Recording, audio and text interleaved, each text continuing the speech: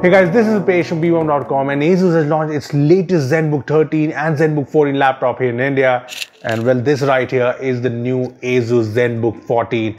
And this is one beautiful, crazy thin laptop with a lot of interesting features. So what are you waiting for? Let's take a look at the new ZenBook 14. Okay, so the ZenBooks have always been thin and light laptops, but the new ZenBook takes it to the whole new level. Just look at how compact this laptop is. You can easily hold it in one hand. I mean, the side profile is just 13.9mm thick, and the ZenBook 14 here weighs just 1.17 kgs. So yeah, this is a super portable laptop. And to think about it, even with the sleek design, the laptop has almost all the ports you need. On the left, you get these two Thunderbolt 3 USB-C ports and an HDMI port. On the right, you get a USB-A 3.2 port and a micro SD card reader. Now, as you must have noticed, there is one thing missing: the headphone jack. Yep, the new ZenBooks don't have it, but in the box you do get a high-res certified USB-C to 3.5mm dongle along with the USB-A to LAN connector. Anyway, coming to the design and build, like previous generation ZenBooks, you get the aluminum alloy lid and there's the concentric circle design as well, and I think it looks really premium. I mean, this is a laptop that's all around classy, and I like the fact that you can open up the lid like this with a finger and you're presented with this beautiful display. This is a 14-inch IPS LCD Full HD display, and as you can see, the bezels are narrow, especially on the sides, which does make the laptop look very, very modern. See, this gives the laptop a screen-to-body ratio of 90%, which is awesome. As for the display, it has 100% sRGB support and 300 nits of max brightness, and as you can see, it looks really good. I mean, I've only briefly used the laptop, but the display here looks top-notch so far. Now, on the top of the display, you can see this camera here, right? Well, it's not your usual webcam. The camera here has a 4-element lens, and it's also an IR camera. This means that the camera here works with Windows Hello to let you unlock the ZenBook with your face, and in my usage, it has worked really well and really fast. Plus, since it's IR, it works in the dark too. The webcam quality is pretty good too. I mean, I like the webcam position on the top, and Asus claims to have added a new algorithm for better image quality, and I think the quality is definitely more sharper.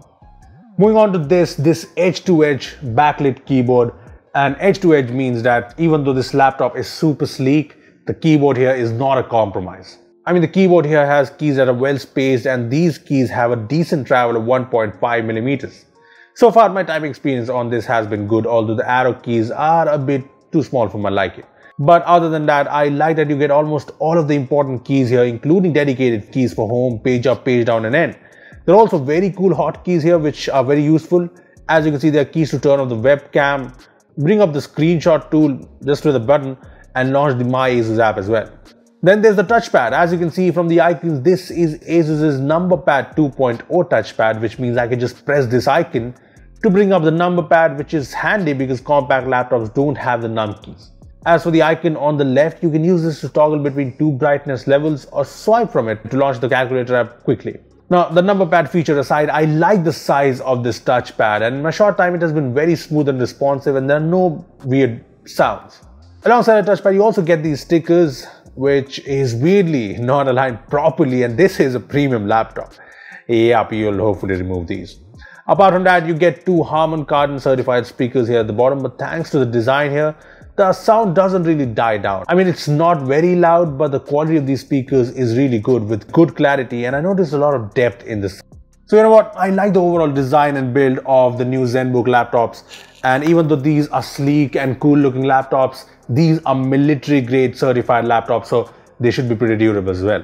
Now let's talk under the hood spec. The new ZenBooks come in a Core i5 and an i7 variant. The variant we have features the 10th gen Intel Core i7 processor built on the 10nm process with Intel Iris graphics, coupled with up to 16GB of LPDDR4X RAM and up to 1TB of PCIe Gen 3 SSD. Now do note that the RAM here is soldered, so you cannot increase the RAM manually. Also, you don't get a variant with the dedicated GPU, so that's something you should know. But for the people it's aimed at, this is a laptop with some very good specs. Okay, so I ran a few benchmark tests on the laptop, and as you can see, the scores are pretty good and what you can expect from the Ice Lake Core i7 chipset. Plus, in my usage of the laptop, it's been very smooth and responsive, so things are positive. But yeah, it's still very early days. As for the software, there's Windows 10 Home on board with all of its features, and there's the My Asus app with some really handy features. As you can see, it has different options for battery health. You can choose the fan profile from here, set the color of the screen, enable true to life video enhancement feature, and more. In this app, you can also check out any driver updates, contact customer support, and link your phone to the laptop with the link to My Asus feature.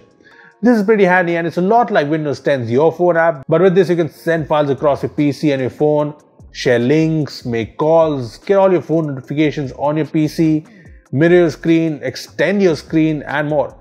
Lastly, there's the battery. The ZenBook 14 comes with a 67 watt-hour battery that's rated to last up to 22 hours, which means even on intensive use, the laptop should last you 8 to 10 hours. You also get the 65 watt USB-C charger, which supports fast charging and takes the laptop to 60% in just 49 minutes.